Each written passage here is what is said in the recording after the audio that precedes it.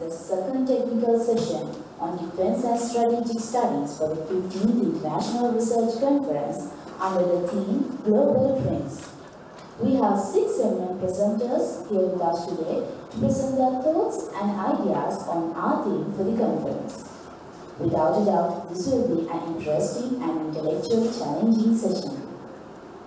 I would like to call upon Mr. Viran Madhumage, instructor in the Department of Strategic Studies, to introduce the chairperson, Dr. George Cooke, for the second technical session. Sir, over to you.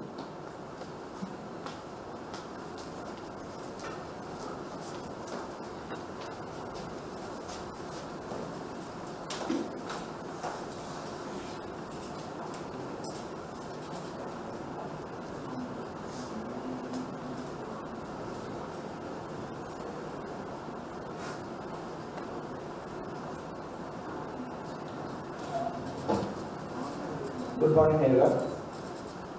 Dr. George Cooke is a senior lecturer, Department of International Relations at University of Colombo, and also he is working as a visiting lecturer at National Defence College of Sri Lanka, Pathirana International Diplomatic Training Institute, Defence Service Command and Staff College, and as well as Air Force Academy.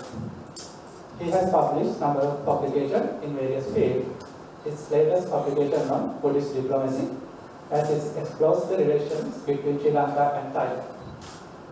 Mainly, he has presented academic papers at universities in Sri Lanka, India, China, Indonesia, and the United Kingdom. And he is the editor of the Journal of the Defence Service Command and Staff College, and an editor of the Journal of the National Defence College of Sri Lanka. Possessing a doctorate in International Relations from the University of Colombo, he read for his Masters of Art degree from the same university. Also, he obtained his Bachelor's degree in Social Science from the University of Lanka and Institute of International Relations in The Hague, Netherlands, and was a visiting fellow at the Open University in Thailand. He was recruited to Sri Lankan Foreign Service in 2007, and his decade-long career saw him serving at the Ministry of Foreign Affairs as Assistant Director and Personal Assistant to the Sri Lankan Foreign Minister. Further, he was stationed at the Embassy of Sri Lanka in Paris and then permanent delegation in Sri Lanka to UNESCO as a diplomat. I truly believe your participation will give a great honor to these authors and this session. Sir, over to you. Thank you very much, Viran. Good morning. Let's start going through a very interesting set of papers that we have lined up today. We have presenters who are going to be talking about a whole trend of different topics pertaining to global trends, looking at it from a Sri Lankan perspective, going out of the country, looking at sports diplomacy, looking at the contribution from an economic angle. And this is where, when we talk about global trends today, we're obviously in an era in which we are seeing really occurrences taking place around the world. These are having a huge impact on all countries. We identify ourselves to be islands, we identify ourselves to be developing countries, but if you look at countries out there, they are not divided, they are not segregated, they are not operating in isolation. There is a lot of integration, there is a lot of engagement that is taking place, and this is where, when we talk about international relations today, we can't exempt, we can't remove, we can't isolate any country, any part of the world, simply because of what has happened to us with regard to the globalization that was swept through this world. And this is where, when we talk about global trends, something happening in one corner of the world is going to have an impact on something else happening elsewhere in the world. This is where it is so very important to not only understand the subject, but also be that much more in tune with what is going on around us in the world. Now, we have 6 papers and 6 presenters, well, more than 6, but we have 6 papers to go through today.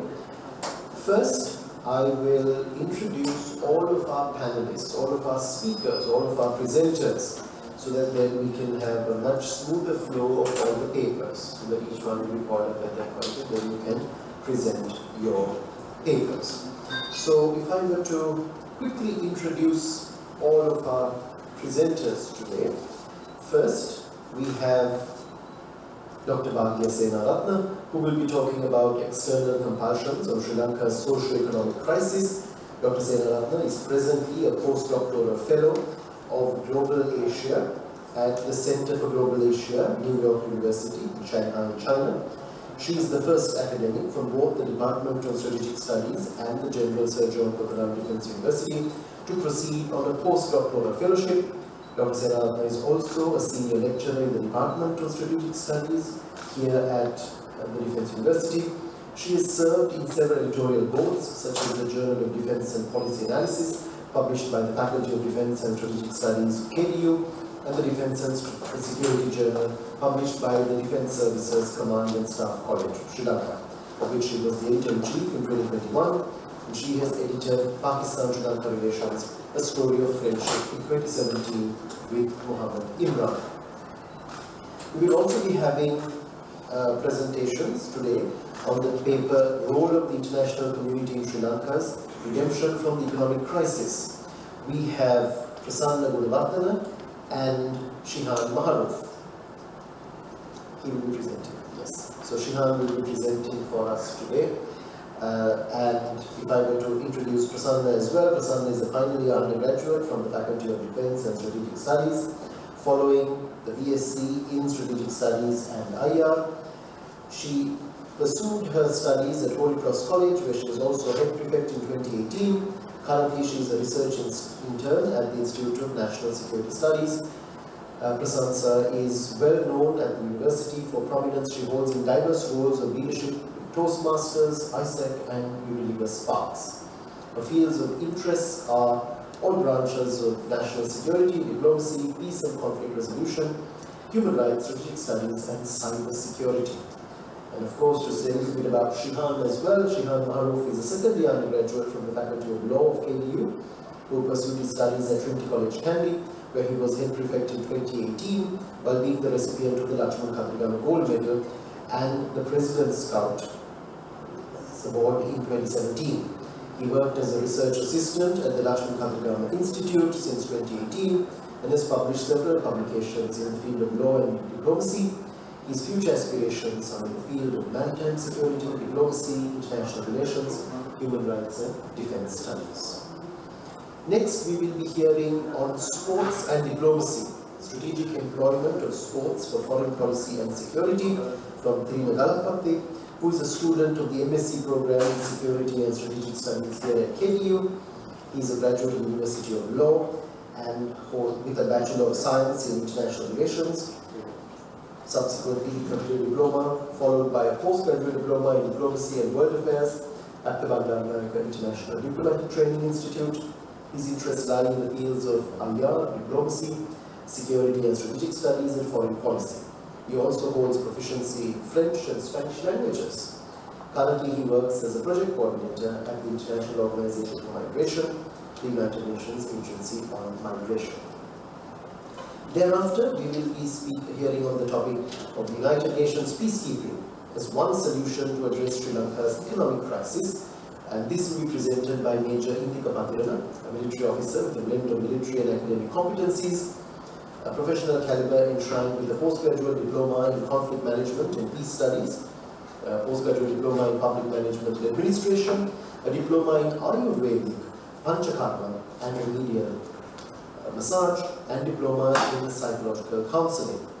He studied at the Sri Lanka Military Academy and holds a master's in public management. His personal interests in exploring new technologies, conducting research. So we will be hearing from Major Pathirana. We will also be having the topic of Chinese health cooperation and attaining political hegemony in the global south.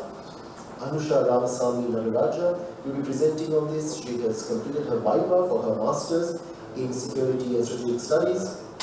She has a Bachelor's in Political Science and Public Policy from the University of Colombo with first class, and is currently reading for her PGD at the Geneva School of Business and Economics in Switzerland. She is interested in international relations, strategic studies, and reconciliation for further research activities as well. And last but by no means least, we will be hearing about the topic achieving national security and sustainability of Sri Lanka in integration of the role of lawfare and warfare for contemporary armed operations. We will be This paper has been prepared by Major Jayathillaka and Mrs. Veronica. Major Jayathillaka is a military officer with a blend of military and academic competencies. He has a postgraduate diploma in business management and marketing strategy and graduated in the discipline of management at the Sir John Pathirana Defence University. He graduated from the Defence and Staff College of Sri Lanka and holds a Master's in Business Administration from the University of Gloucester, pursuing interest in exploring new technologies in conducting research and gamification. Mrs. RMS Veronica is a professional accredited from the International Software Testing Qualifications Board as a certified software tester and currently works as a software quality engineer at the Pearson's Education Global. A professional enshrined with a postgraduate diploma in business management, she is a graduate in the discipline of industrial information technology from the Uber University and currently is reading for Masters in Business Administration, once again at the University of Gloucester, United Kingdom. So, that's a little bit about all of our presenters today who have taken a lot of trouble to put their papers together, to put their presentations together, and we've come to listen to them today. So, without further ado, may I invite Dr. Senaratne, who will be speaking to us on external compulsions on Sri Lanka's socio-economic crisis.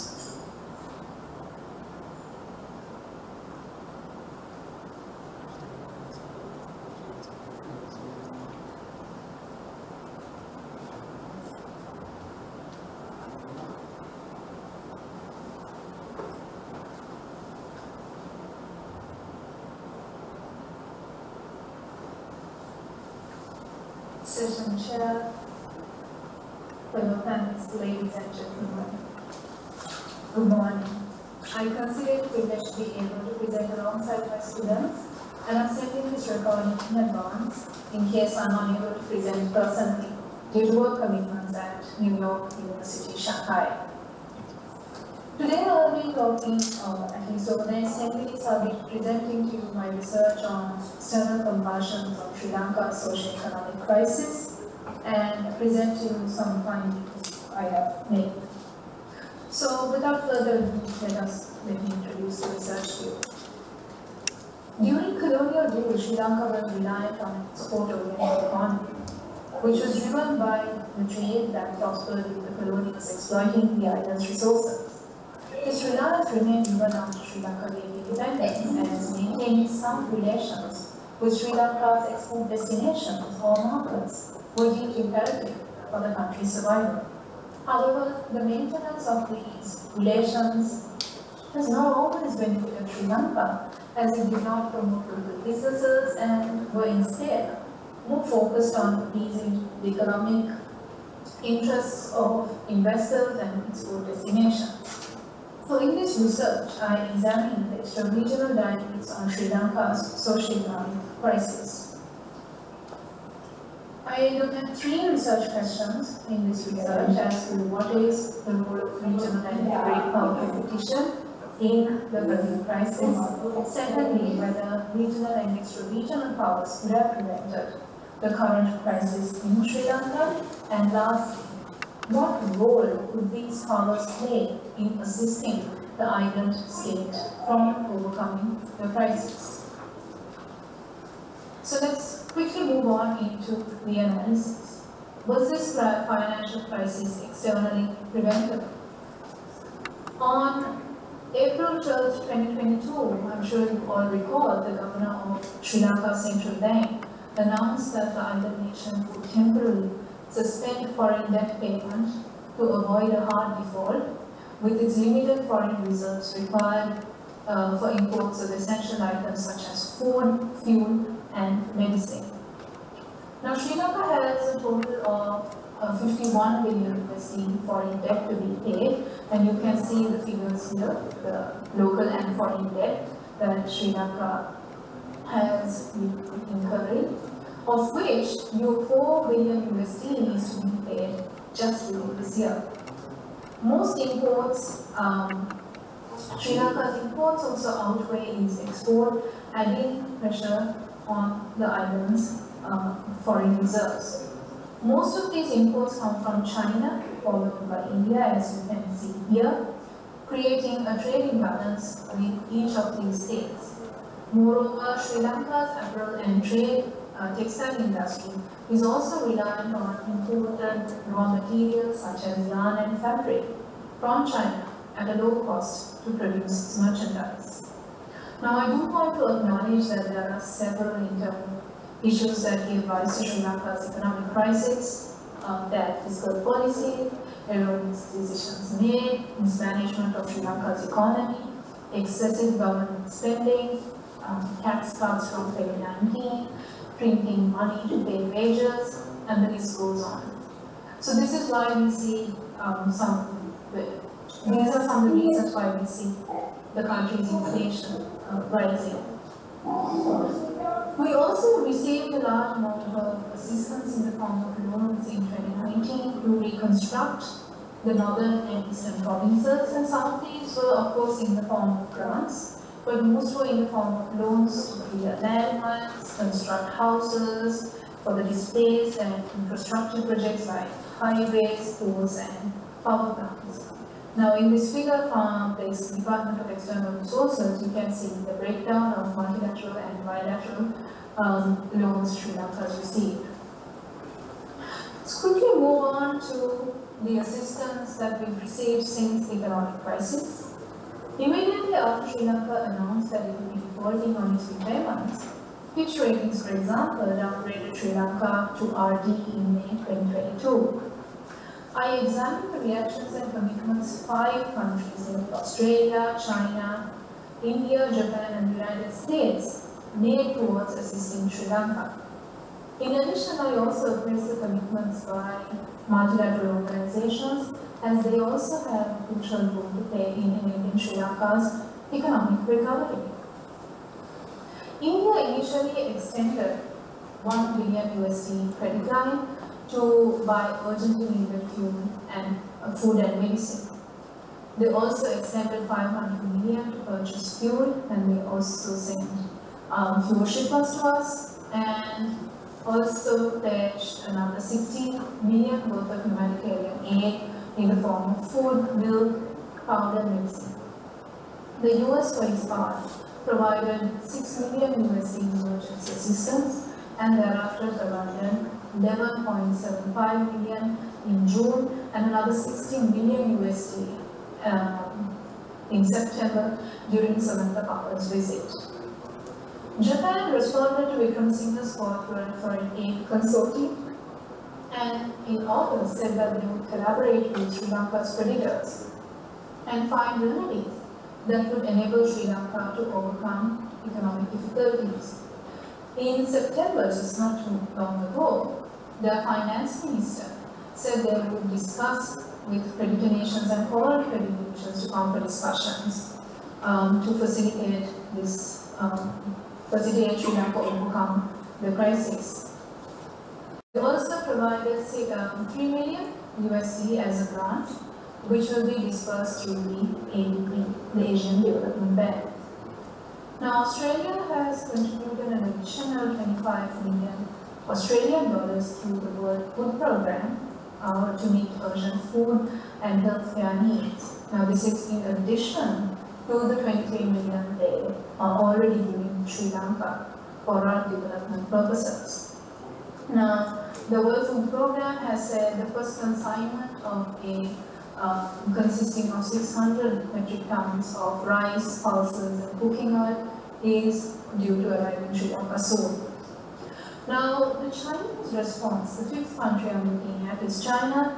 Their response is in stark contrast to that of the home states mentioned before.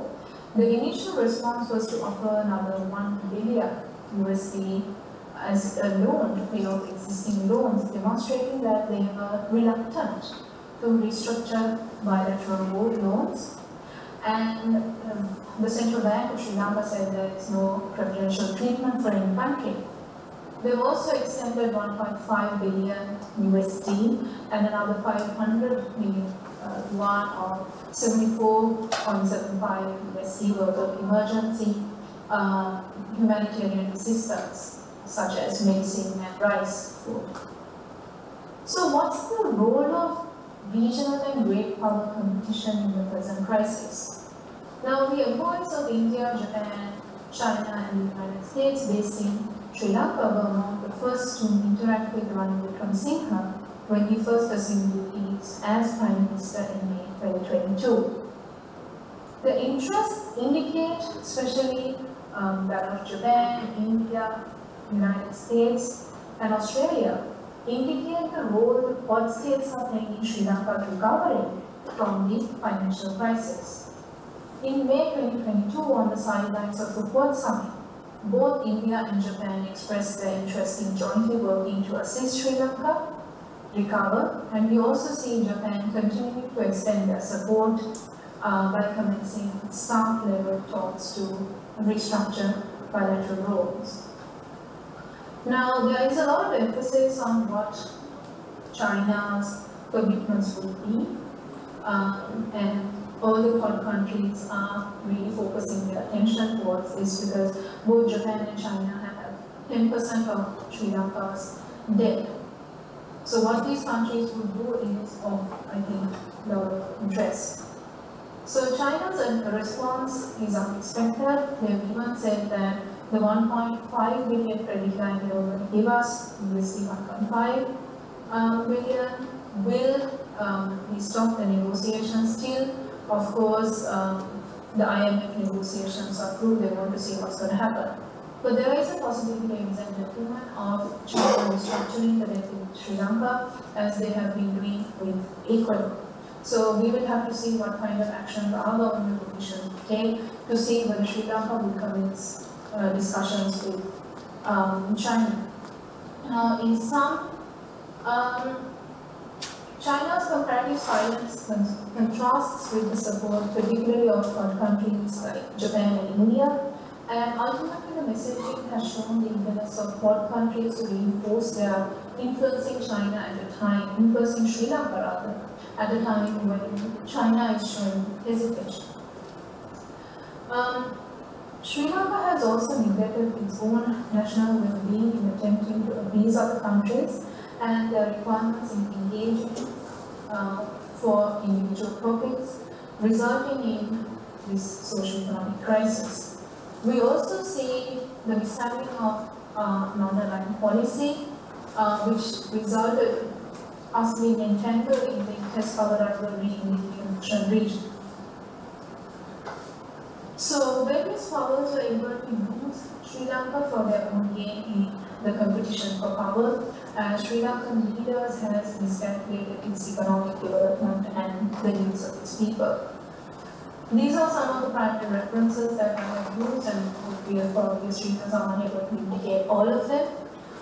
These are my contact details. You are most welcome to reach out to me should you have any questions. Thank you. Session Chair, fellow panelists, ladies and gentlemen, good morning.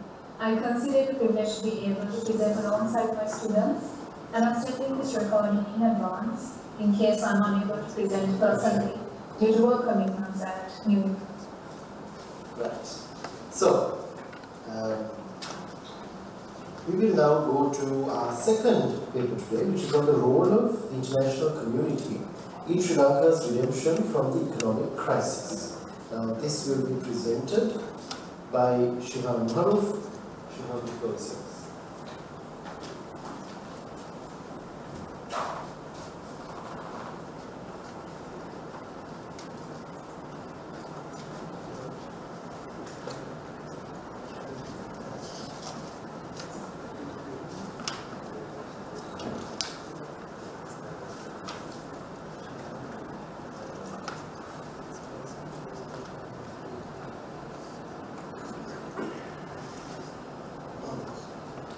Good morning, respected Chairperson of this session, fellow presenters and members of the House. So I will be presenting on behalf of myself and my fellow co-author, Gunawardana, a research on the topic, role of the international community in Sri Lanka's redemption from the economic crisis. I believe that this topic is very much relevant and very much related to the previously presented topic. And this very research that we authored is not just addressing the tip of the iceberg, but more than addressing what's evidently visible on the surface. It goes above and beyond those tangible elements to address the actual threat and to see where the root problems exist in order to arrive at this crisis. So without further ado, let me move on to the background of my research, of our research. So the economic crisis in Sri Lanka is considered as the worst crisis faced by this country in decades. And it is oblivion that it has seen a lot of problems that the common men and women are facing on a day-to-day basis. We faced a 30-year-old war, and we are facing right now problems that we did not face during those times. Now that exemplifies how great the country has fallen. So initially we've narrowed down our topic into two. First is the economic crisis in Sri Lanka, that's what I just explained. And the next is the role of the international community. So in order to understand what the international community is, we have to pay more focus on the actors of the international community, and also we have to understand initially in this research that both Sri Lanka as well as the international actors have to take into deep consideration the fact that the role the international community has to play in this regard is very pivotal, is extremely pivotal in determining where Sri Lanka ends up in the upcoming years. So initially we have an analysis on the role the regional actors will be performing in terms of Sri Lanka's redemption from economic crisis. And as it is mentioned on our slides, it is predominantly India's credit line and the Indian aid that Sri Lanka relied on predominantly throughout the past few months. And we can also see China hitting in with its contribution. And as Madam Bhatia mentioned slightly before, it's rather surprising to see the shift of events from the Sri Lankan government as to how we shifted from a pro-Chinese reliant approach to suddenly to shift from to another approach.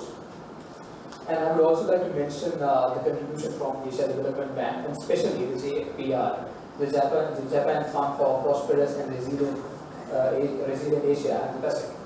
So the important thing and the significant contribution, the significant power that these kind of initiatives carry is that they have the ability to act in the instant and make sure that in these types of crises, they come up with the best solutions at hand. Rather than individual actors, rather than individual nation states, these initiatives that are more focused on specific problems have the capacity to contribute at time of dining.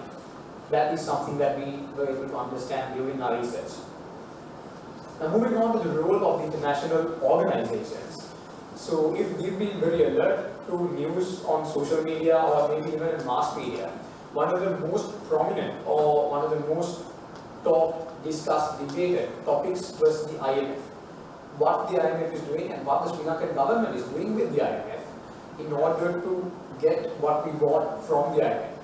So if we closely understand and if we closely analyze what the IMF has told, it's the second point. Structural reforms to address corruption vulnerabilities. And also the World Bank has stated that before it provides new financing, it is working closely with implementing agencies to establish robust controls and fiduciary oversight to ensure these resources reach the poorest and the most vulnerable. One of the key points that surfaced in the wake of the economic crisis was the fact that these initiatives that sparked from international organizations end up being prone to corruption and political capture. Now, it's something that's very important that Sri Lankans have to understand, and also the international community has to understand. It is not just the provision of funds and aids at time of dining, but also ensuring that these funds are used for the actual purpose. Now, that is something that we were able to identify as a critical point in our research. I would also like to mention about the UNICEF and the UN Development Program, which advised the Sri Lankan government to adopt universal social protection programs which provide benefits to everyone in special categories, and to make sure that marginalized groups do not end up further marginalized in the wake of this economic crisis. And another factor that I wanted to highlight is the XMP plan the UN Sustainable Development Group's Joint Humanitarian Needs and Priorities Plan, which was launched in coordination with development and humanitarian partners in Sri Lanka. The unique factor about the HGAP plan is that it recognizes that without immediate intervention, the multiple crises facing Sri Lanka today could escalate into a broader humanitarian crisis. We've seen this happen in other parts of the world, specifically in the African region. But the identification, the recognition of HMP, of this very factor, is a key indicator that we have to act sooner than later. That's what's very important. And immediate action and immediate intervention at the wake of this crisis is extremely important to avoid further expansion of the economic crisis. Moving on to austerity measures. What's important to understand is that austerity measures are a dire need at this time of crisis. But it has to be fair and most of all reasonable. We saw in Greece and Spain how these austerity measures led to less access and affordability for healthcare and also immediate and emergency requirements. Now this cannot happen in the Sri Lankan context. If this happens in the Sri Lankan context, the consequences would be more adverse.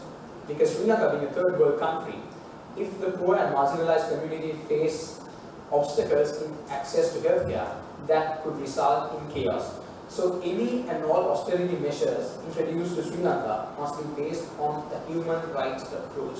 It has to be assessed on a human rights approach.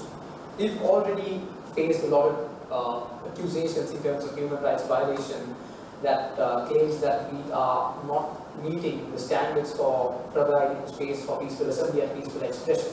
Those cannot exist. And most importantly, the strict austerity measures should only be temporary. And we have to be very mindful of who is being affected by these measures and at what cost. Economic redemption, true, but at what cost? Is it at the cost of the rights of the common people? That is of pivotal importance, and specifically in terms of the role that the international community has to play. That close monitoring is important in providing the right guideline and pathway to Sri Lanka to redeem from this economic crisis. Now, this is also a very interesting topic. Economic renaissance, an opportunity to assist or to exploit. Now, the talk of the town for the past decade, I would say, is the last point that I'm highlighting here. The debt trap diplomacy and what China has been doing, specifically in South Asia, given its regional interests. Now, this is a topic which is very controversial, which has been subjected to a lot of debate. Now, our focus is not if it is right or wrong, if it exists or not exists, but the main focus is if it does exist by any means, if at all it exists, it should not. And these are numbers that we've indicated about the Sri Lanka's borrowings and Sri Lanka's debts in percentages. And we should understand that there is a need where we need to restructure our debts. That immediate provision of further loans would only result in further entanglement of Sri Lanka's economic crisis. The only way out is immediate debt reforms and restructuring of the debts that Sri Lanka is currently facing right now. Now, I initially mentioned at the beginning of my presentation that we are focusing on a multi-dimensional approach in this presentation, in this research. Not just what the international community has to do, but for the international community to do something, there is a role that the Sri Lankan state has to play. There's always two sides of the coin. And for the international community to be able to perform their duties, the role that the state has to play also has to be in line. Now, we've understood that the key driver of Sri Lanka's economic crisis is the extremely low tax rates, which unfortunately end up benefiting the wealthiest of the Sri Lankan population. And it has been made evident that the powerful commercial interests have eroded the tax base for years, and in many cases exempt from paying any corporate tax, leaving the government increasingly reliant on borrowing, including to service its debt. So this cannot happen anymore. And the tax cuts that happened in 2019 evidently led to a GDP ratio of around 8%, which was one of the lowest in the whole wide world. So it is of importance for us to understand that we have to come up with measures to make sure that these do not exist, at least in the near future. Now, we saw the measures taken by the existing regime, that 2019 tax cuts, some of them were reversed, but we have to also ensure that it does not, any other further measures should not burden the lower income people. Moving on to an expert saying from the United Nations experts, it has urged the government to guarantee the fundamental rights of peaceful assembly, which I mentioned earlier. And another important factor that we wanted to highlight is the Universal Social Protection Program recommended by the United Nations Development Program and UNICEF. It suggests that if we follow those approaches, we would avoid the staggering error rates and systematic corruption that has undermined the efficacy of Sri Lanka's main safety net program, Samruddhi. So these safety net programs that exist in terms of Samruddhi in the local level are prone to a lot of corruption and are prone to problems that exist in the grassroots levels. In order to overcome these problems from the grassroots level itself, it is important that Sri Lanka is open and receptive of ideas that come from organizations such as the United Nations. And the role that such organizations play in guiding the Sri Lankan community is very important for us as Sri Lankans in order to progress in the international arena. And this would be the recommendations that we present at the end of our research. Initially, the whole of the international community has to work with the International Monetary Fund to encourage a realistic bailout package that imposes conditions that address corruption and a global bureaucracy but does not add unnecessarily to the daily burdens of the common citizen. And also, front-load the package to allow the country to buy fuel and fertilizer to ensure a decent harvest. This is in the immediate future. And most of all, encourage Sri Lanka's major creditors, Japan, China, and Asia Development Bank, to reschedule and further forgive some of the debt coming that is due now and in the immediate future. I know this is a huge step, but with a lot of negotiation and with the right level of diplomacy involved, it is always possible. And finally, in terms of humanitarian assistance, to tide the country over during its current shortages with immediate relief, it's evidently going to lower the temperature of the demonstrators and offer some hope for a better future. Now, another factor that we highlighted was using Sri Lanka as a test for the countries that have already developed. We know that there are similar problems that arise in the rest of the world, and usage of Sri Lanka as a test mechanism to be able to understand the consequences and the context and apply it to other countries would be of much benefit for the international community. Once political stability allows, encourage tourism, which is evidently the most immediate source of hard currency for the Sri Lankan economy, and specifically in the Sri Lankan context, it is very much evident. Tourism is one of the key aspects that would bail out Sri Lanka from this economic crisis.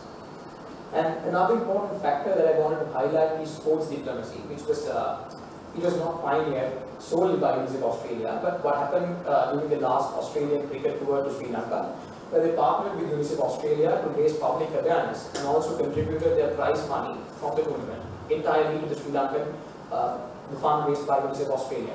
So these measures through sports, where Sri Lanka is specifically known for cricket and a lot of emergence raising up in these days, this sports diplomacy factor could be utilized in favor of Sri Lanka, specifically with help and the role played by the international community to assist us in ways we had never imagined. So this is a key takeaway from our presentation. Finally, to conclude, it is evident that Sri Lanka faces the prospects of years of predation and scarcity, but it has strengths as well as an educated workforce, a social safety net, and a long history of democratic governance. If at all the international community needs to help Sri Lanka, they have to build on these strengths and try to prevent another descent into self-destruction. We saw what happened 30 years ago, and we don't want it to happen once more. That is why we need the role of the international community to be performed at the right level. And to finally highlight a multidimensional approach that has to be pursued by all actors of the international community. As I initially mentioned, it's not just the tip of the iceberg that we are planning to address, that we have to address, but also the underlying threat, the actual threat, and the deep roots of the problem that has been caused. So with that, I would like to conclude my presentation, and these are the references that we were able to refer throughout our presentation. And thank you. These are the techniques, and we are always open for any questions and inquiries about the presentation. Thank you very much. Thank you. So you brought us to a point where you started talking about sports diplomacy, and Trina is going to take us through that next. Tilna will be speaking about sports and diplomacy, strategic employment of sports for foreign policy and security. Over to you, Tilna.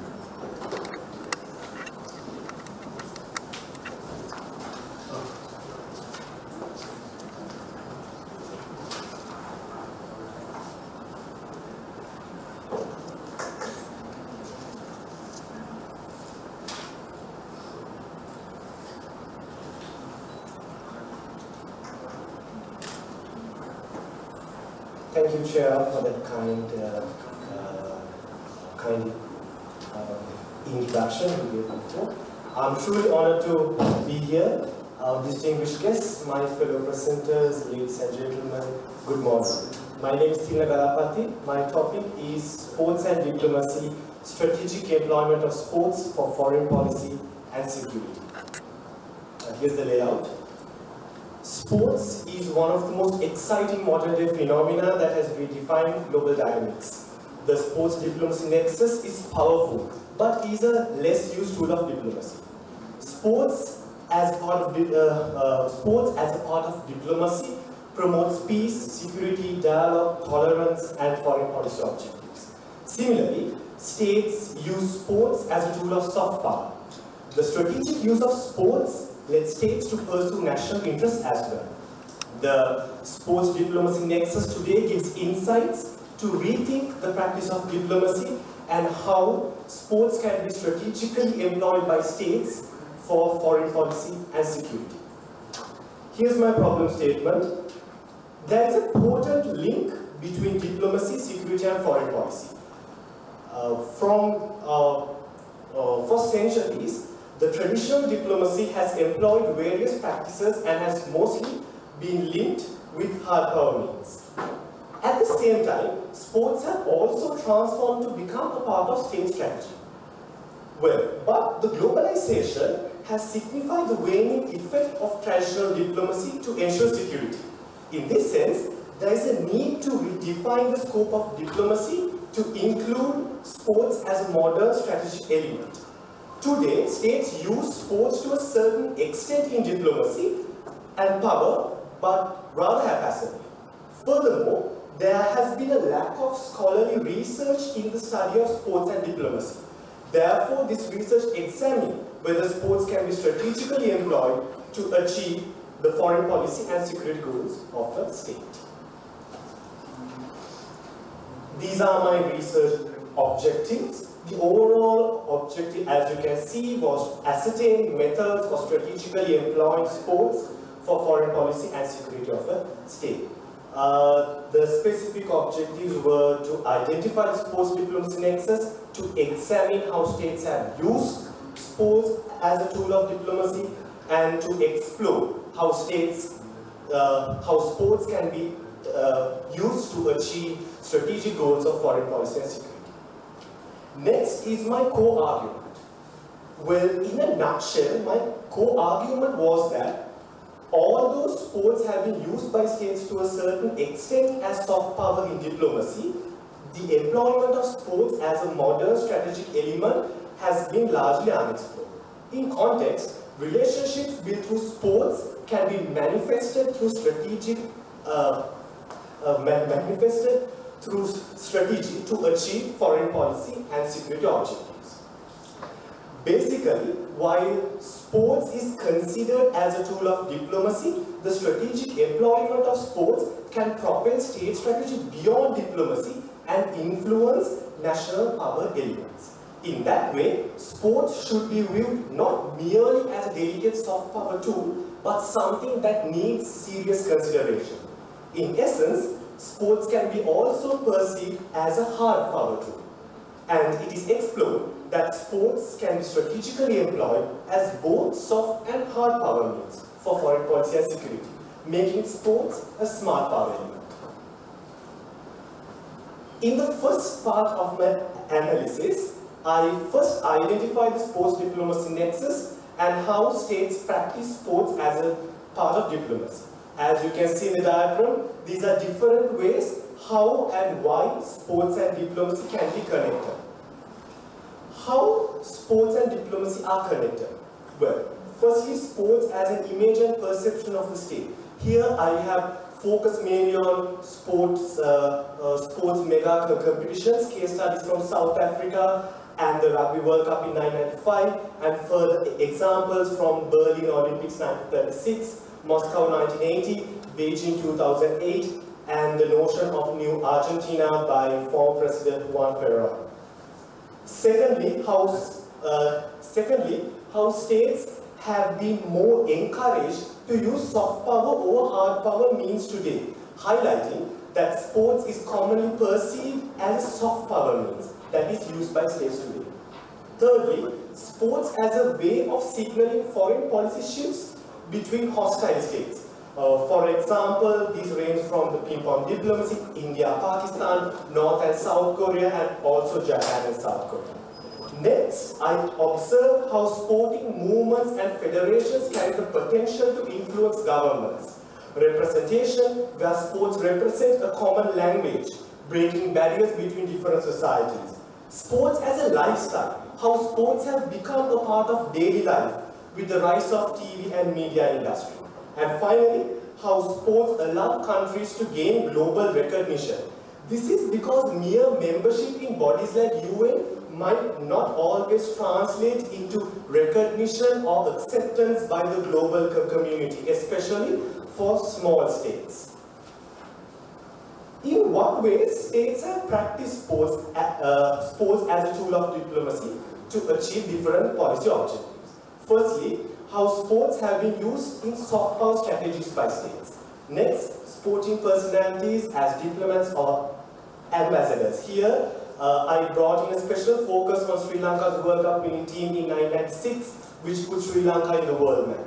Thirdly, how sports create equal societies and bring about social cohesion.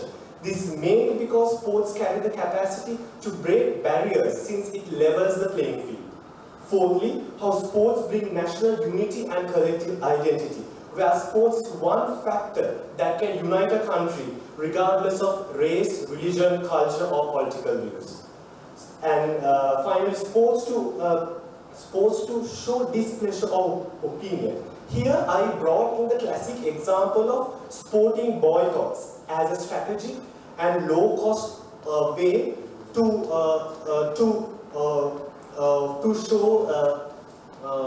show your feelings towards states and organizations. In the second part of my analysis, as you have observed, the strategic employment of sports requires first to understand the strategic environment of the state. And to achieve both foreign policy and security objectives, it entails streamlining sports as a root component. In the strategic employment of sports for foreign policy, firstly, sports relationships can lead to strategic alliances of states. For example, the friendship treaties between East Germany and Soviet Union in 1966 and 1977 were based on sports, but they represented a wider political ideology. Second, sports as a means of easing tension between hostile states. Here, I highlighted the case study between Turkey and Armenia. Sports can be strategically employed as an economic tool of foreign policy. This may happen between both friendly and rival states. For example, France used sports as a medium to provide aid to their former colonies in Africa during the 1960s. On the other hand, following Russia's war in Ukraine, the FIFA and UEFA sanctioned Russian teams from competing in the World Cup, which led to a lot of problems in TV rights and a loss of currency for Russia. On the final point, I brought the case study of China, how China influenced the third world through sports, which led to the support of developing states to recognize China PRC as the representative for China in Olympics, replacing Taiwan to rename it as Chinese Taipei. In strategic employment of sport for security, relationships and understandings reached through sports can lead to creation or strengthening of military alliances. Secondly, how confrontation through sport can bring deterrence or balance of power between rival states. For the third point, I brought in the classic example of NATO policies during the Cold War to the East German athletes by denying them visa to participate in sporting competitions. Is an example of how sports can be strategically employed in alliances or forums related to security. In terms of economic security, my fellow representative also brought this point in the final slide. Sports relationship can lead to debts, grants, and investment. I'm nearing my 10 minutes, so let me conclude. To recap, this research explored the relationship between sports and diplomacy and the strategic employment of sports for foreign policy and security. Firstly, the research found a strong connection between sports and diplomacy in several key dimensions. Secondly, it observed how states have been using sports in diplomacy. But however, the need to widen the scope of diplomacy today warrants sports to be viewed as a modern strategic element. Based on this premise, thirdly, the research explored the strategic employment of sports to achieve foreign policy and security objectives of a state. The research determined that while sports is often used in diplomacy, the strategic employment of sports can propel state strategy beyond diplomacy and influence other elements of national power. It is understood that sports have the propensity to carry an aura of hard power, contrary to the popular notion that sports is soft power. In this way, sports can be strategically employed as both hard and soft power means for foreign policy and security, making it a smart power element. There are some points to reflect upon. We can always reevaluate the significance of sports and diplomacy, and states to rethink and re-employ sports as a part of their strategy and statecraft. Sports as a distinctive state strategy or as a distinctive part of strategic foreign policy. Sports diplomacy must be considered a separate policy rather than a component under public or cultural diplomacy. And we all understand that further investigation is needed on sports and diplomacy because it is an area that is not much studied in the field of strategic studies and IR. Sports have certainly transformed from ancient times and today is an arena for power, strategy and statecraft. We need to understand the true potential of sports and its strategic employment, which will allow the state to emerge from global complexities in a transforming international system. Ladies and gentlemen, thank you very much again for your presence and kind attention.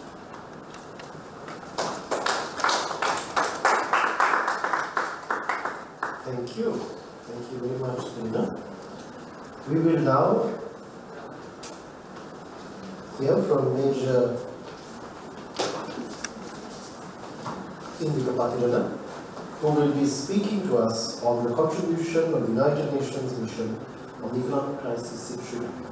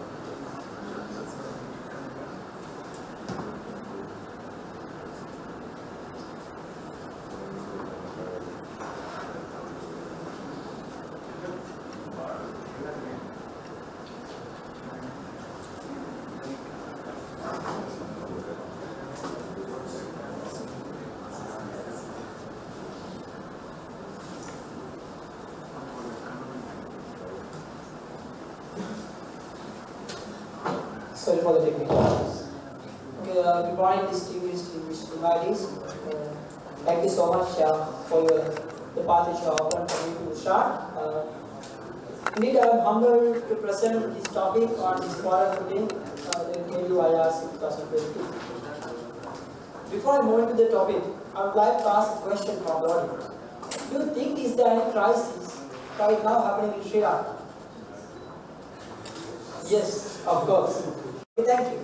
Why it is, in my case, I will take you to two parts. And from one side, this crisis happened because of the external factors, influences, and the other part, it also influenced by the internal factors.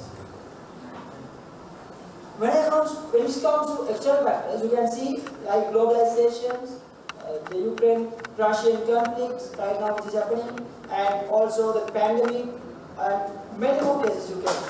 But when it comes to internal factors, what you can see is Sri Lanka, starting from the Easter Sunday bomb attacks, followed by the COVID-19 pandemic, this was issued for made issue for this economic crisis which is right now happening in the country. Though that you can understand, this is neither by external factors or nor internal factors, by combination of both. As you all know, Sri Lanka is a country which has a tiny economy. Why I would refer it to a tiny economy? We are having an import-led production chain economy. As an example, in case you want to manufacture sign, you need to import raw materials from other countries, which means import and export interconnected. Also, high dependence of foreign remittance, tourism, and which had proven high vulnerability in Sri Lanka during past few time. Current discourse related to the defense, security, and the military personnel are not good in the country. Thereby, various stakeholders are making comments on demilitarizing, dissolving, or reducing the military in order to overcome this challenge. However, rather reducing or dissolving or taking negative reforms, I trust by my research I would come with kind of positive and options in order to solve this matter which right now happening in Sri Lanka. Even until yesterday, I also see this as a crisis. But after listening to inaugural session by welcome speech of the Vice Chancellor during the IRC 2022 and the keynote speaker's speech, it also changed my mind to see this as more of an opportunity rather saying a crisis, because it is a challenge rather than merely becoming a crisis, where there are a number of opportunities open for Sri Lankans to come up and to address this issue. If we have come out, we have to think differently and act positively. Rather saying crisis, crisis, crisis always. Now this is a high time for us to come out and to change and perform well. These are some of the limitations that I have come across during my presentation, the study. And as per the latest update, Sri Lanka is having around 179,000 soldiers in the army. Also, when it comes to the tri-forces, altogether there are approximately 270,000 soldiers are deployed at Sri Lanka for security purposes. When it comes to these people, the best thing is they are well trained and skillful and result-oriented people, which we have shown during last 2 decades. I admit that the fact that per head expenditure for a soldier is not a small amount, but as a country, it is utmost important to maintain or else have as armed forces in order to continue the national security. By engaging in UN, missions, it further declares that the burden imposed on the expenditure by the Treasury can be maintained by sending troops to the UN up to a certain level. When country reached the IMF, as you all know yesterday also, IMF reveals that Sri Lanka is having more than 50% of debts belongs to China, and now they are facing a doubt how Sri Lanka can be, about all this foreign exchange. So, in the IMF also, in the initial draft, they are suggesting Sri Lanka to reduce or demilitarize or dissolve the military in order to find out the solutions.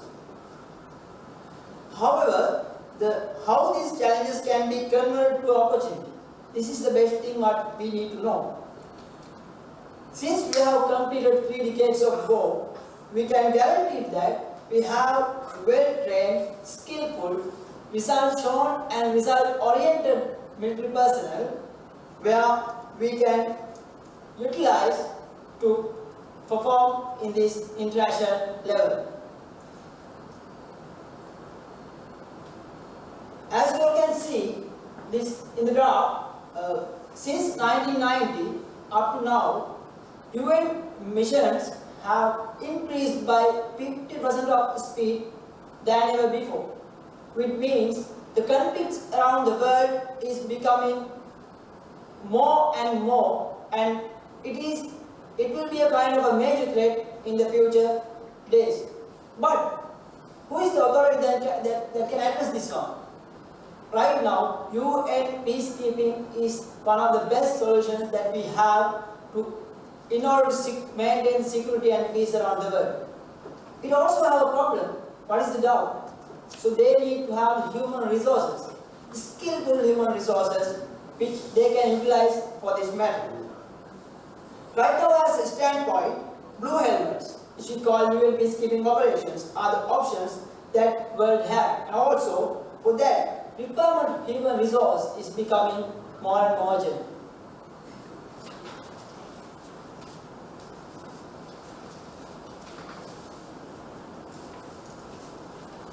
When it comes to Sri Lanka has deployed UN peacekeeping operations in 3 countries: Lebanon, South Sudan, and also in Mali. There are 436 soldiers we have employed in UN peace operations, which it's come to the percentage only 0.2. When consider the world, you can see I have taken 3 countries. You might be surprised why I have taken only these 3 countries. Because these are the countries which I have in our region. And by looking at this, you can see how Bangladesh employed the UN peacekeeping operation, more than 6,608. It is a huge amount when it's come to lump sum of money, dollars.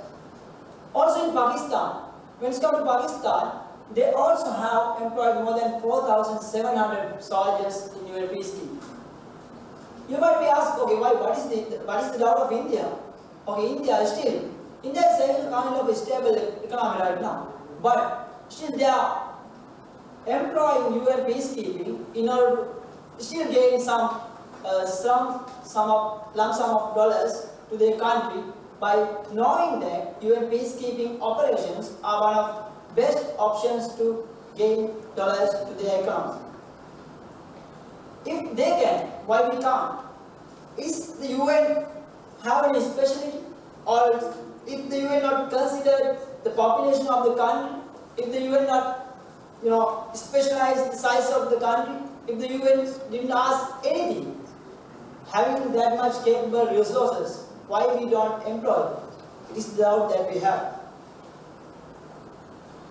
As you know, we are having the great force that we have good reputation around the world.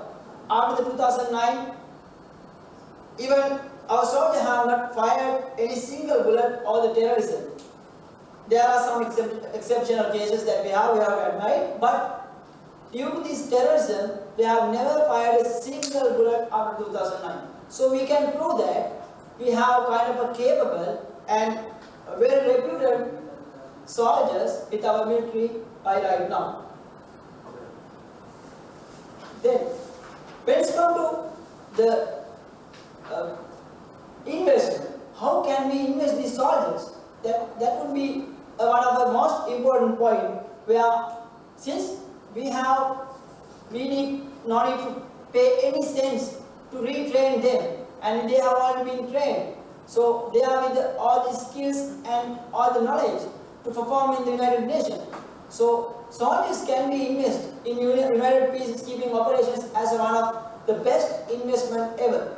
Also, do you know that when it comes to UN missions, they are paying for each and every equipment or soldier we bring to all the operations from our country.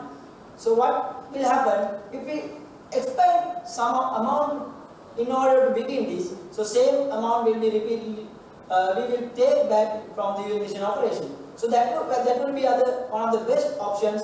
There will be only zero expenditure for us to employ in the UN missions, where we can have a number of good solutions rather than going for the different solutions right now. At the end, in order to conclude this, I would like to say like this. Do we need to drop down from the existing level or status quo, or else we need to go for solutions? So I would recommend, this is one of the best short-term and practical strategy. Why I say this is a practical strategy? We have already all the requirement with us. We need only to deploy them in the operations, where UN missions are offering us to employ or deploy.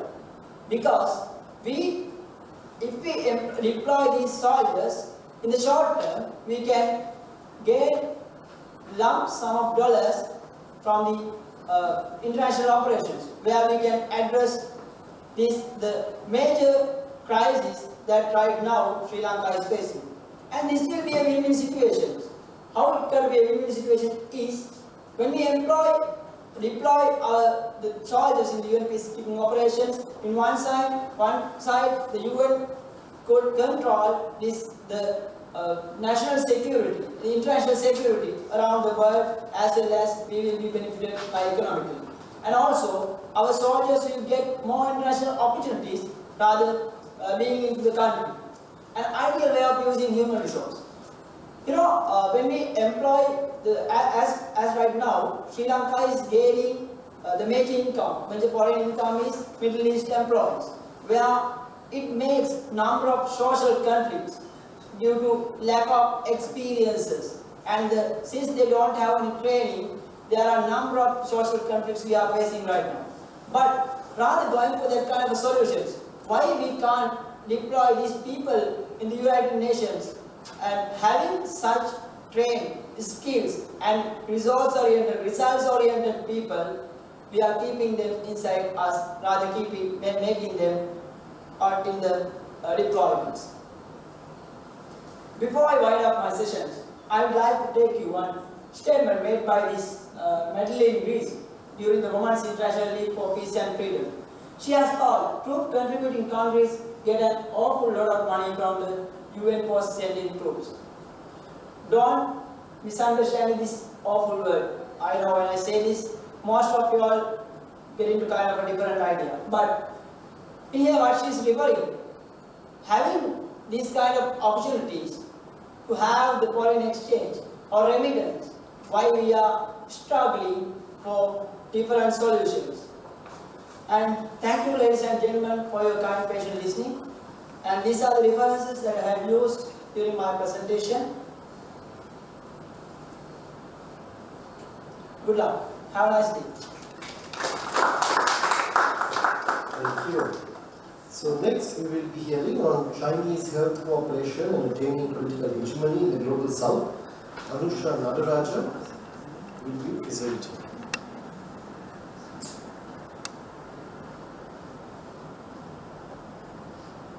For this opportunity for making this happen today. So first of all, my topic is rather literally broader, so I would like to narrow down the presentation. So let me go deep in. So my presentation will be like sorted down as follow. And this is my introduction. For example, Lawfare is usually used to have a lot of like power to have and hold hegemony to control world and conquer world. But anyways, the Chinese health cooperation during the COVID-19 has showed a plenty of opportunities at that how China was able and capable of making use of cooperative mechanism in a different way. For example, I use the word the state-centered extroverted cooperation mechanism to identify the Chinese health cooperation mechanism throughout my study in this process. So basically, my problem statement would be the Chinese health cooperation strategy is used as a form of state-centered extroverted approach by China to compete for the global hegemony power position by dominating in the global south during the COVID-19 period and how they conquered it during the study. So these are the methodologies, and my literature review showed me that there are plenty of argument that the realistic point of view that war or power made the position of hard hegemony, but unfortunately or fortunately, China had made it's a good example to make cooperation mechanism to create kind of influence over country and create acceptance during the throughout the COVID-19 period. And it was not just Chinese tactic, but it's their choice, and I argue this is a grand strategy of China to become a political hegemony of the world, especially by conquering the global south in the recent past. So, when it's come to the reflection of findings, paper has three different categories. First one is explains about how the international cooperation and soft power as means of attaining political hegemony. Secondly, I argue and explain about the tactics and methods. Finally, I give a conclusion how the methods and techniques have been utilized to conquer the global south during COVID-19 pandemic via health cooperation to attain hegemony, especially by receiving acceptance and influence in the region. So I define state-centered extroverted cooperation under 5 main categories. One thing, according to Clausewitz, when it comes to attaining hegemony, you have to make it in a way of coercion or peaceful concern. So meantime, sovereign authority is needed by country to uphold and spread their influence and make countries to accept whatever the core implements or co-wanted to be happen in the ground level. So one of the main arguments from the realist perspective in terms of cooperation is not a meaningful way of attaining hegemony is there is no sovereign authority. But during COVID-19 pandemic, by implementing the health cooperation, China has successfully made that China is one of the sovereign authority to make use of and spread its tie towards its periphery, especially the global south. And it made use of health cooperation to alter the behavior, especially the political behavior of certain countries, especially in the Latin America and including in South Asia. So when it's come to South Asia, China was able to overtake Indian kind of vaccine diplomacy and spread its vaccination or vaccine distribution throughout all the South Asian context. The third one is it used the existing networks such as the BRI and economic institutions such as ADBI to implement the health cooperation in every countries and with mostly every countries in the global south. For example, the Chinese embassies especially have played a great role, and the Chinese enterprises such as Alibaba played an immense role in taking part of health cooperation, especially like sharing and distributing Chinese vaccines, PPE kits and all. Finally, China has used a hybrid method. For example, China has used a modern and a traditional combined hybrid method in order to implement its health cooperation in the global south. Meantime, China has used the soft power instead of hard power, such as military means, to implement its health cooperation to gain acceptance as one of the global donor, especially on health sector, and to reinforce their influence in the global south. So when it's come to all of this Chinese health cooperation, technically Chinese health cooperation was initiated with PRI. But it was initiated in 2017 in terms of like broadening and expanding its missions, especially in abroad. Meantime, the special focus of the health cooperation was within global south because of its peripheral needs and Chinese requirement to protect its influence in south. So, by implementing Chinese health cooperation, China become a new medical donor, which is something very new, apart from whatever the Western foundation. And secondly, China is debt trap. For example, during the health cooperation, China did not only distributes its medical assistance. Meantime, it has supported economically. For example, China immensely supported the South African continent and South Asia, Latin America. Unfortunately, meantime, it has a lot of support received from African context because of its economic support during the COVID-19 to build up their nation after COVID-19 hit. The third one is China proved itself that it's a responsible and solution-oriented state when it's come to responding to the emergency global issues. This is one of the main important and main aspect in terms of political hegemony, where countries, the readiness of countries to address problematic issues, where most of the Western countries have failed to support the global south. During COVID-19, China played a key role in terms of supporting all of these countries.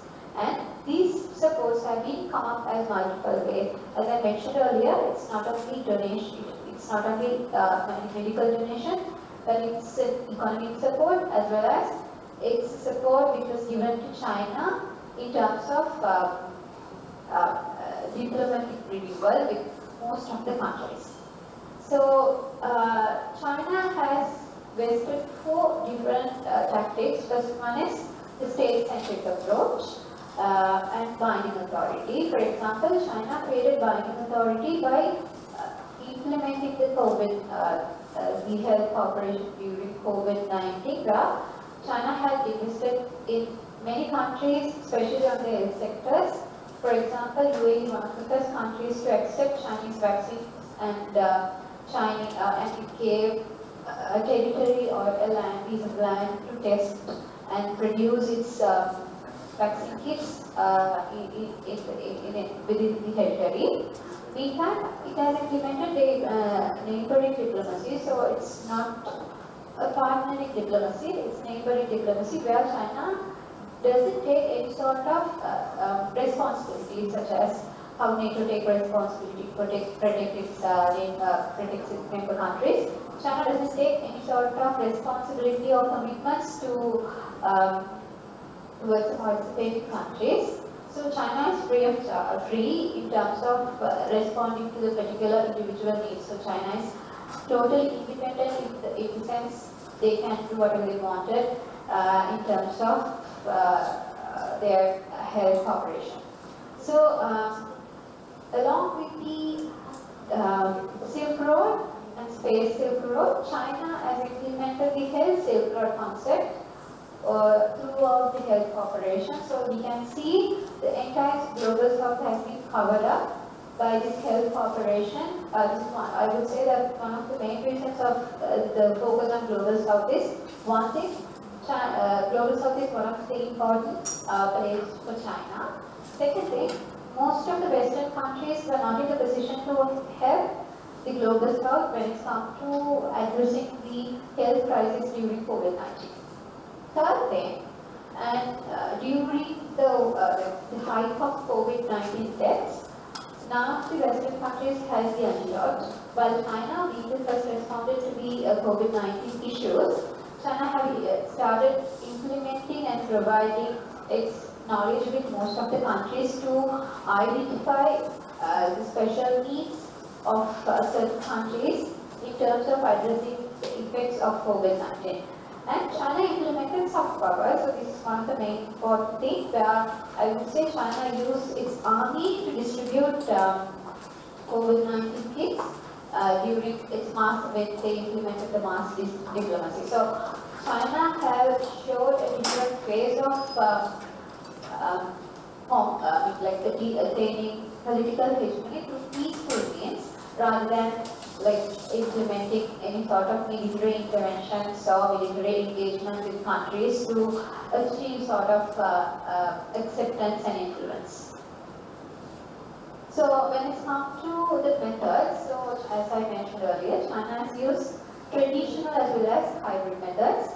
So when it comes to traditional methods, China used the international norm. For example, when China was hit by COVID-19, most of the countries have supported China, and China never rejected it, being a capable country to handle whatever the outcomes of COVID-19. Meantime, China supported the other countries as a reciprocal to support them as an international law. So it has showed that they are capable of conducting international relations by adopting all these international norms.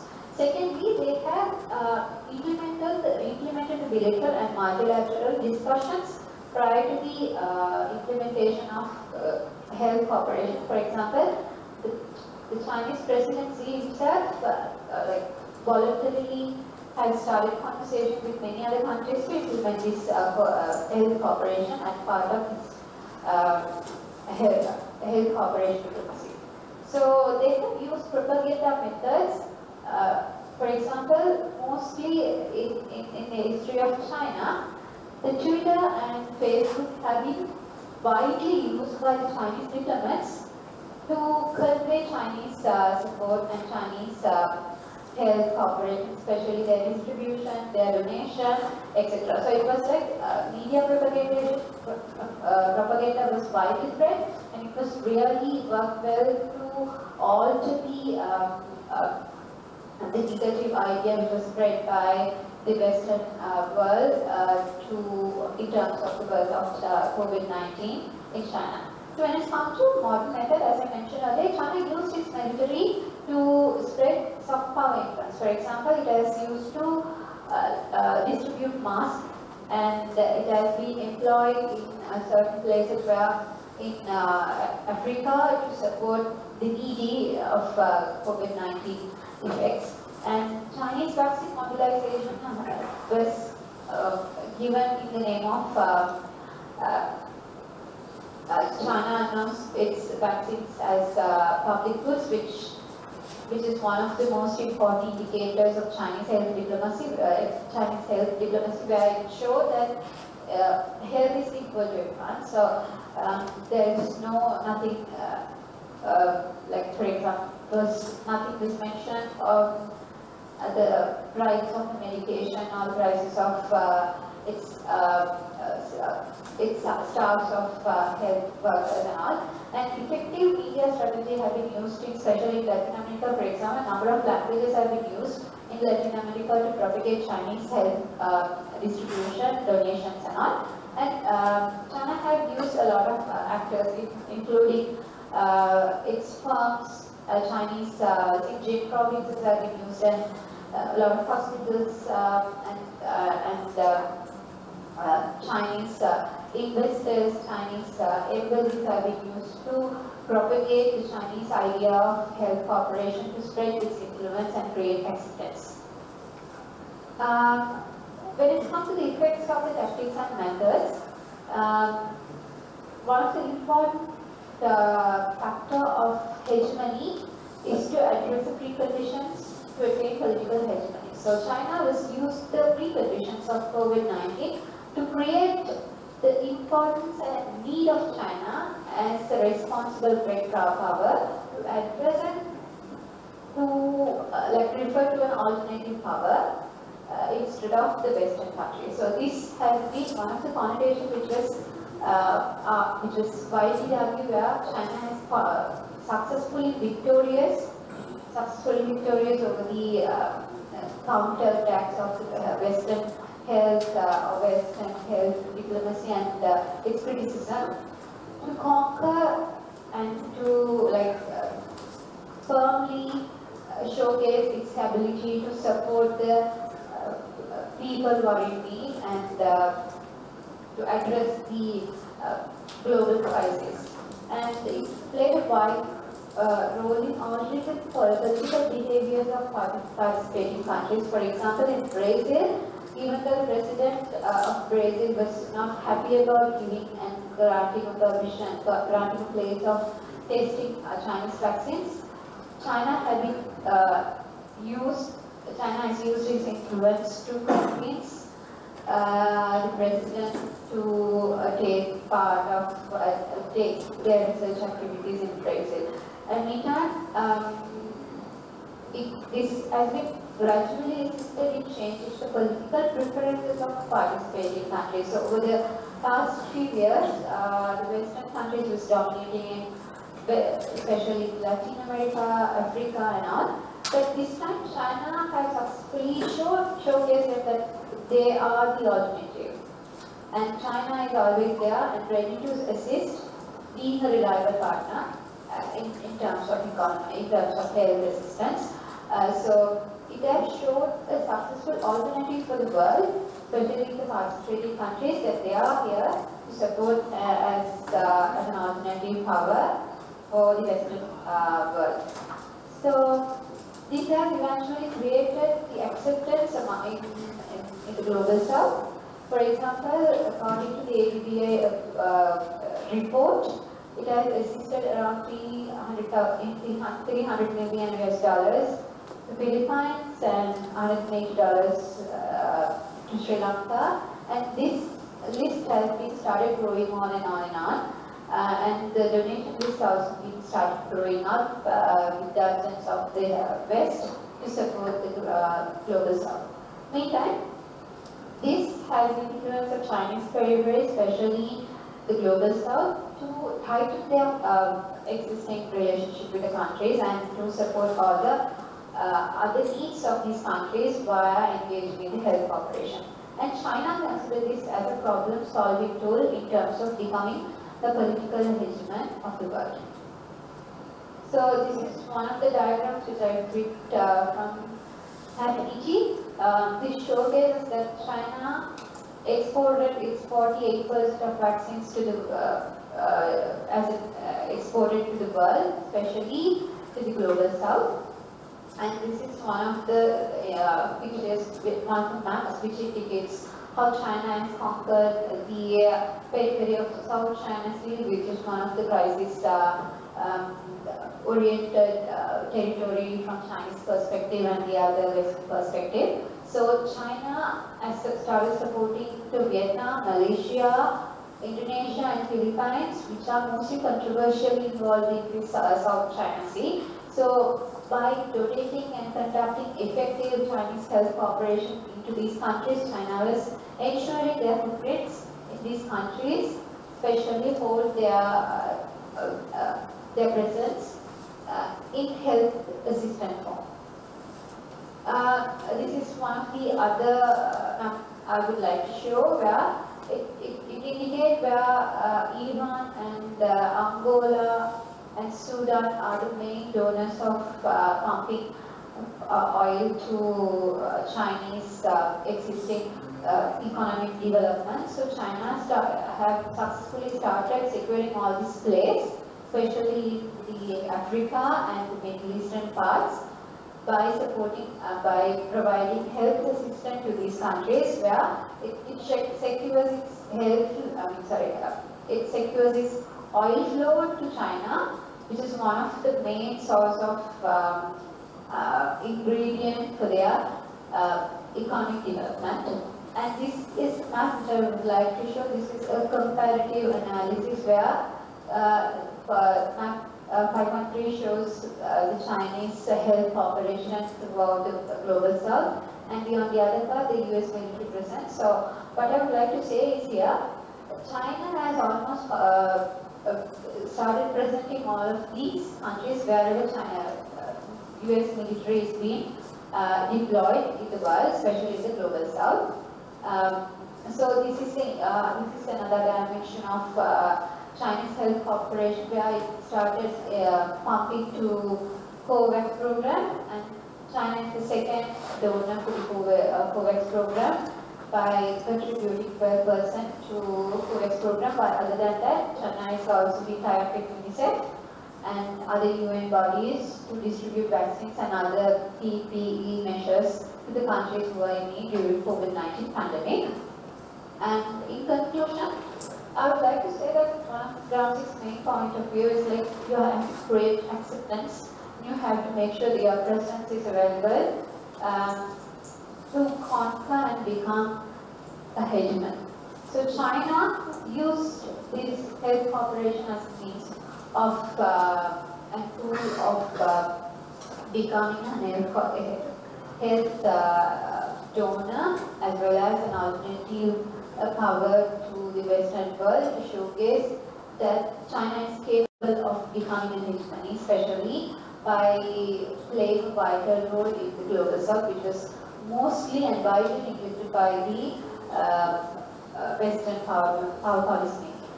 And Chinese, the acceptance for Chinese leadership and its institutionalization of health cooperation showcases that most of the health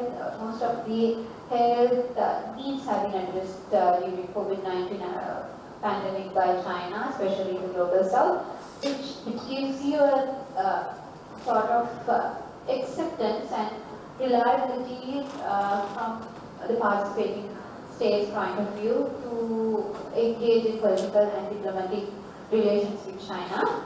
And this gives China an upper hand, where China is using all these soft powers to conquer the world. And all of these showcases that China is using China is using the health cooperation as means of state-centered extroverted cooperation as grand strategy to attain political hegemony in the long run, to achieve their dream to become political hegemon of the world. And these are the references that I have used.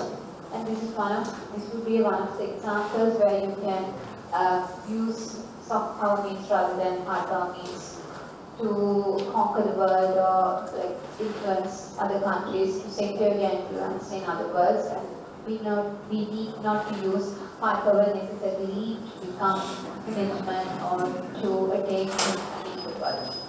And if you have any questions, thank you, Anusha. We really have to stop there, Anusha, because today 10 minutes has become elastic.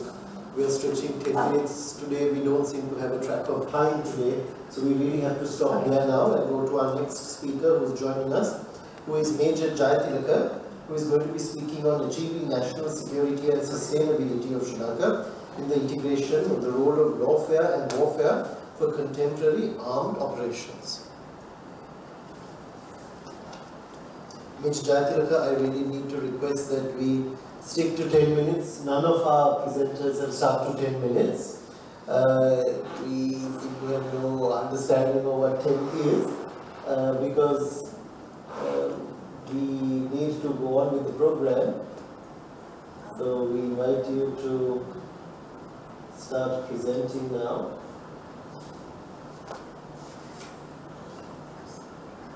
Am I audible? Yes, you are. Please go ahead. Please go ahead. Hi, good morning, formally in the University of Warsaw in Finland. A warm greeting from Finland, University of Warsaw. Good morning, Academy and fellow researchers. Let me convey my appreciation to the Conference Chair for the comprehensive introduction about me, which was a new one. Let me present my paper on achieving and sustainability of Sri Lanka in situation of the lawfare and warfare for contemporary armed operations in our territory.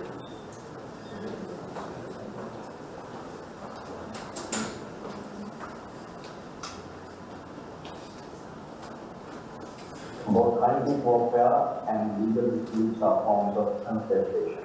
Contestation can be physical or symbolic.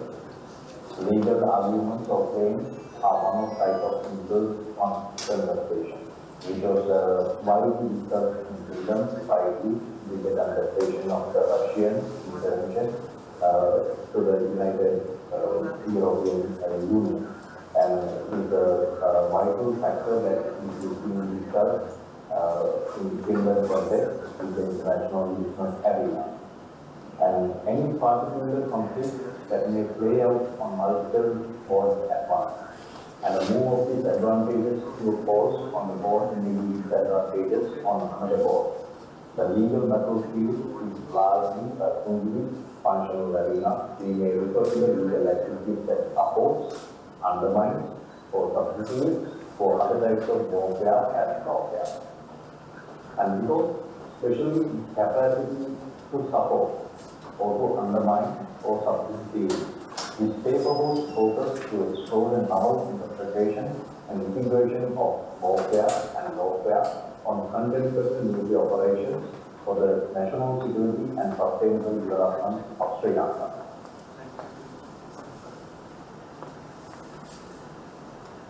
The world leader influences possess a large scale of power, instrumenting the national power in legal strategy in compared to other states. These realities are producing a growing body that law of armed conflict, human rights law, and trade law as among many others. I display the pillar of the integration strategy of lawfare and warfare that based on this state. Sri Lanka military is confident and protecting highly military operations, yet the projection of equal levels of competency, integration of law will only be success in contemporary operations. As indicated in the diagram, the large-scale legal power instrumenting the national power in military strategy developed in one of massive legal arena compared to the other states. I suggest the following lawfare integration model for Sri Lanka military, where it depicts the militaries must reimagine the legal strategy in changing the functions, forms, and logics of modern warfare. Especially relates to illustrate that Sri Lanka military detaching of illegal fast humanitarian operations and deal with the multiple solving problems demanded by lawfare in contemporary operations where Sri Lanka military forces face with. The aims, scope, focuses, and significance of this study are as follows.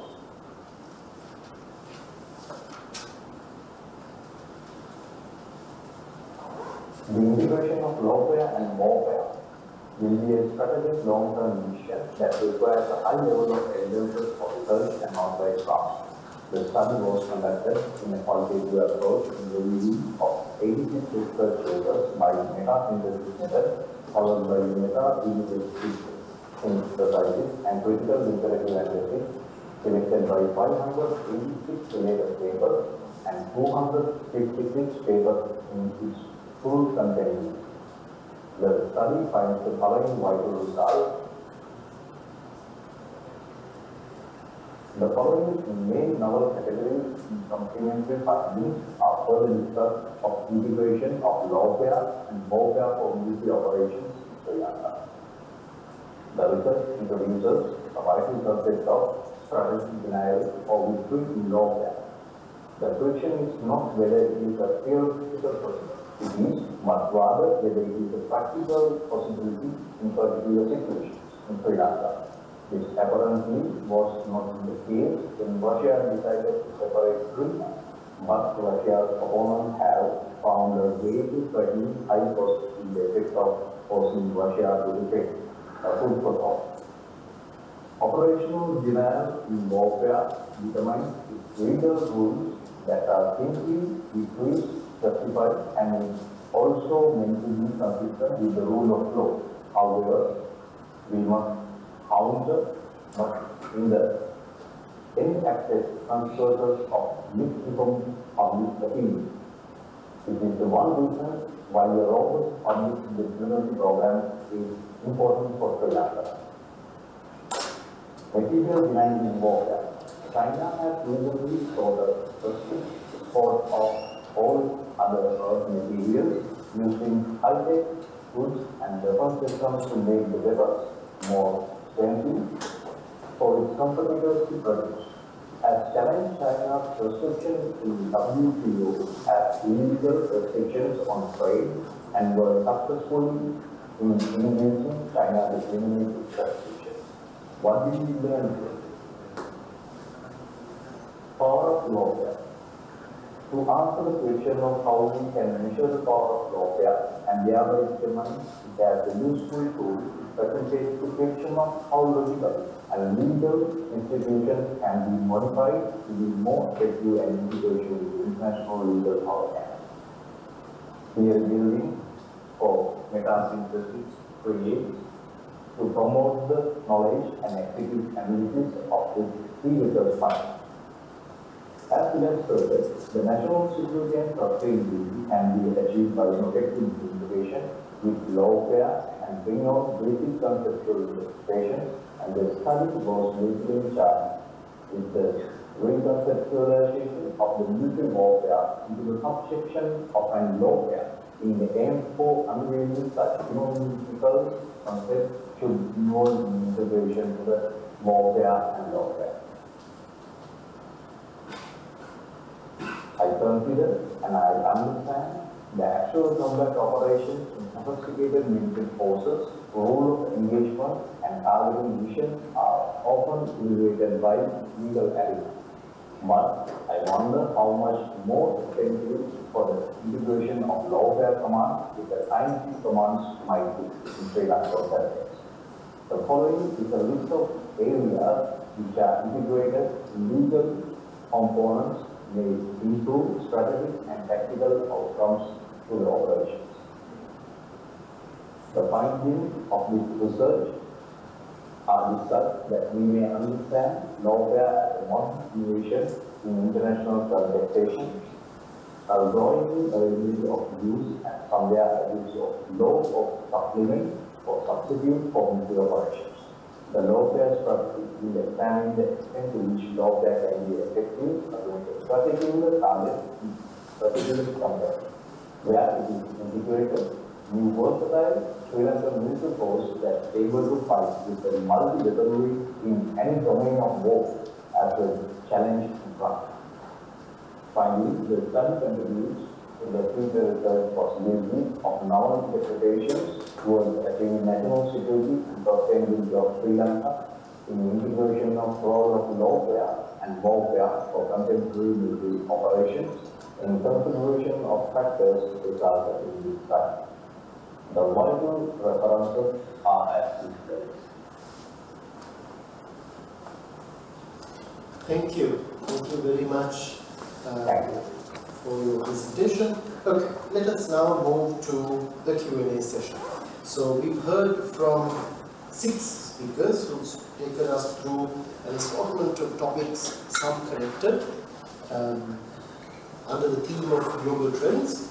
The floor is now open. Who would like to speak? Please go ahead and tell us who you would like to pose your question to.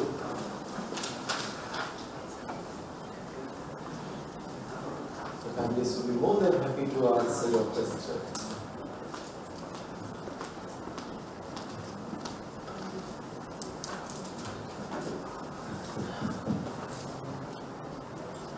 Okay.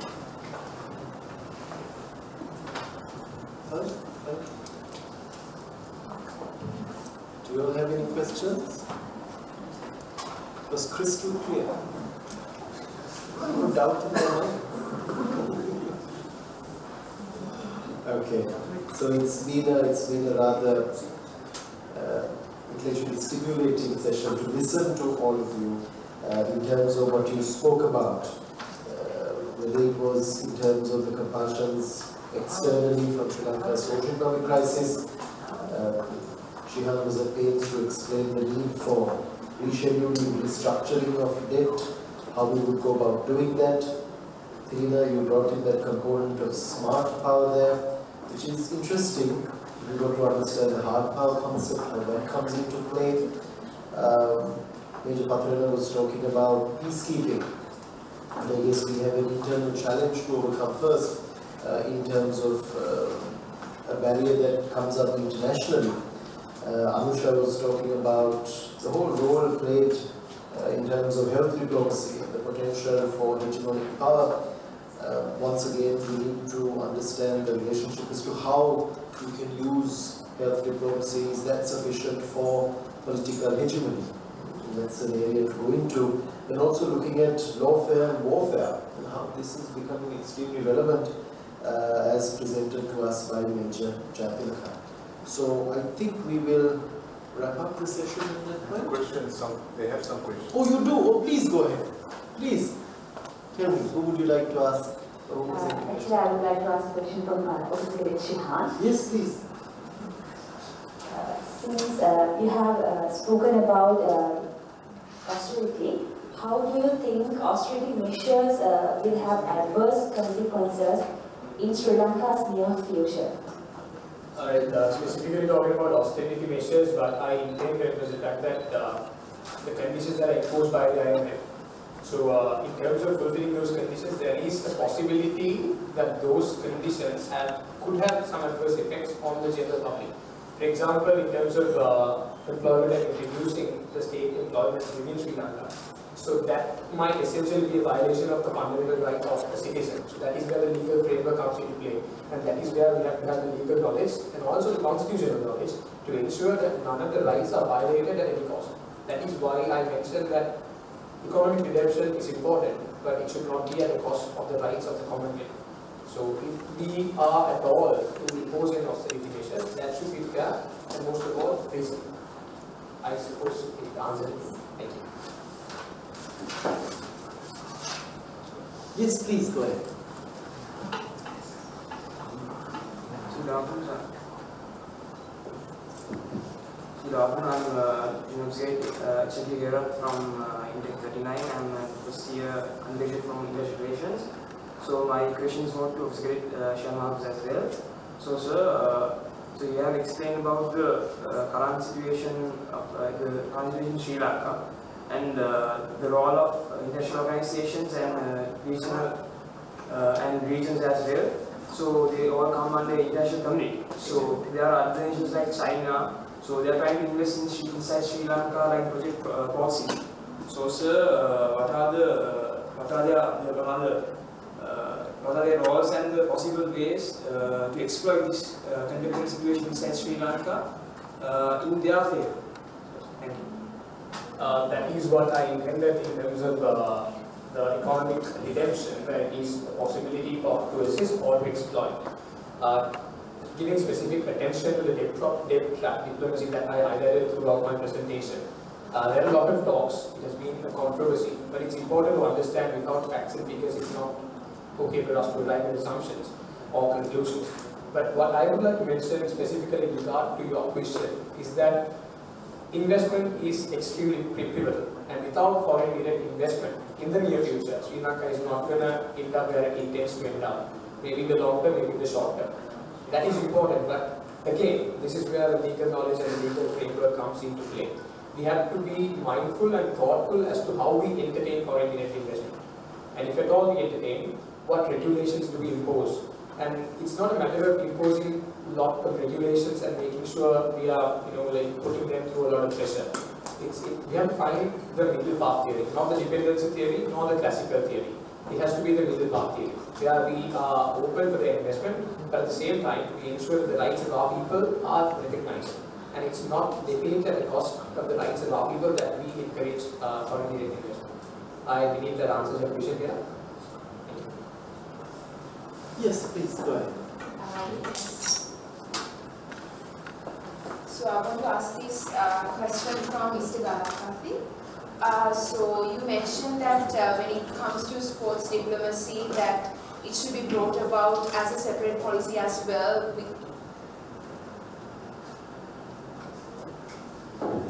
with not connected to public diplomacy in contrast. And also, I just want to connect two questions. First thing is, now we know that states can leverage international sports events to strengthen their international relations with other countries. And also in that context, if we consider Sri Lanka in specific, how can Sri Lanka in this modern contemporary situation employ more of sports diplomacy in order to go ahead with its foreign policy? Thank you. Yes, to answer your first question, what I meant as a point to reflect is sports diplomacy should be considered as a separate policy rather than a traditional component where sports is a notion where we think that it comes under the realm of diplomacy as a cultural or traditional component. That's what I meant, that sports can be separated from that notion of perception that it's a soft power, it's cultural diplomacy, where I point out because sports can also be perceived as a hard power. That's why I meant that it should be separated from this notion of soft power or culture or traditional way of seeing sports. So I believe that answers your first question. Second question, yes, in terms of Sri Lanka, what I feel is first we need to understand the strategic environment we are in, and also what I believe is we need to identify, because there are certain sports which Sri Lanka compete and which we excel on. Let's say, like the best example is cricket, and as well as netball in the current context. And what we can pursue, we should always promote sports as well as the sporting personalities as a way of bringing in. Now at this point, the biggest crisis we are facing is the economic crisis, and through sports we can always promote investment, and I'm not completely clear that Sri Lanka is in a position to host sporting events at the time, but even hosting sporting events can bring in more franchise, TV rights. Those are the ways we can address in terms of the current crisis. But to your answer as a whole, the issue I point out in this research is the problem is there needs to be further investigation done. So that sports diplomacy is still in that bottom, the last few components of diplomacy where we haven't still identified the potential. So that's something we should reflect on, and this research will hopefully provide that moving forward, because we have so much of the potential to move forward with, and we should think about that. Thank you. Yes. Any other questions? Right, so thank you to all of our presenters, those who joined us online and those who were present physically, for taking trouble. You put a lot of thought into what you had prepared, whether it was your abstract, whether it was your presentation, in terms of reflecting on areas which, as you just now mentioned, whether it reflects further understanding, further reflection on it, whether it's from an economic point of view and where we have to think practically in terms of where we are right now. Whether we're looking at options, opportunities that we have, as Major Pathirana also mentioned, where we should be looking at some of the great opportunities that we have out there, and using that keyword of opportunities. whether it's looking at other countries and the roles they are playing, or looking at some of the more modern concepts that are coming about. This is something that we can all think about and start using in the future. So, thank you once again. Thank you to the presenters. Thank you for joining us, and we will end the session. Over to you.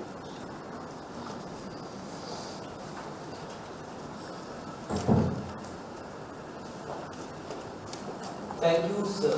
That was a very interesting and fruitful discussion. And I believe we will all leave this forum with much food for thought.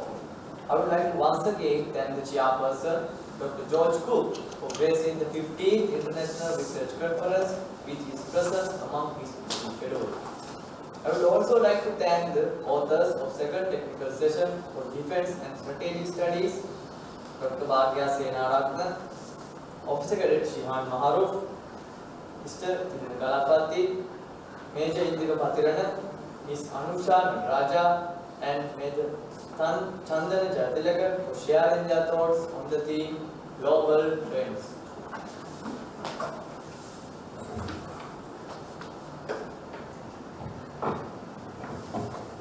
Now, I would like to call upon Deputy Dean, Faculty of Defense and Strategic Studies, Colonel Maharoof, accompanied by Major Hussein Sharif, to present the token of appreciation to Dr. George Cooke, the Chair of the Technical Session on Global Trends.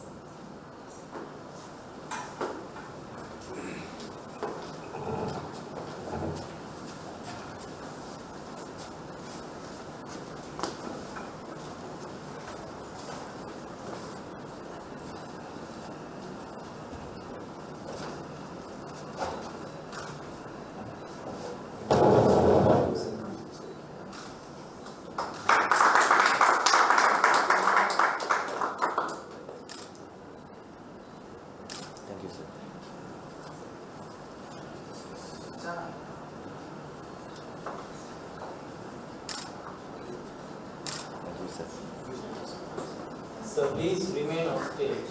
Now I will invite presenters to receive the token of appreciation presented by Colonel Maitri Kandipura, Deputy Dean of Faculty of Defense and Strategic Studies.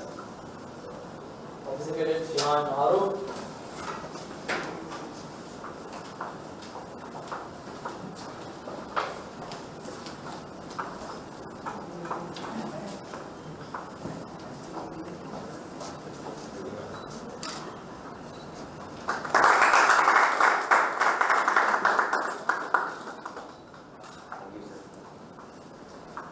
Mr. Galappatti,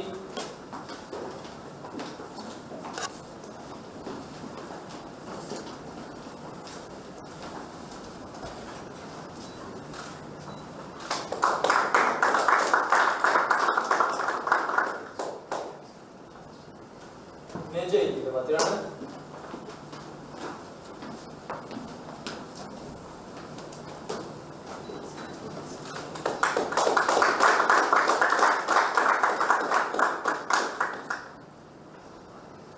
thank you, sir.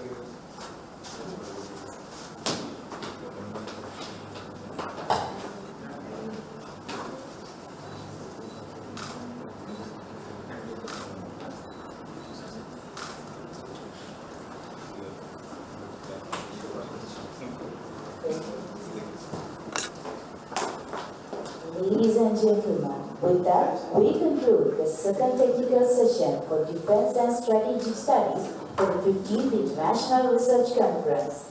We'll commence the fourth technical session for Defense and Strategic Studies at FGS Auditorium at 1 p.m. Therefore, I request your physical or online participation via the relevant link for the next session. Thank you.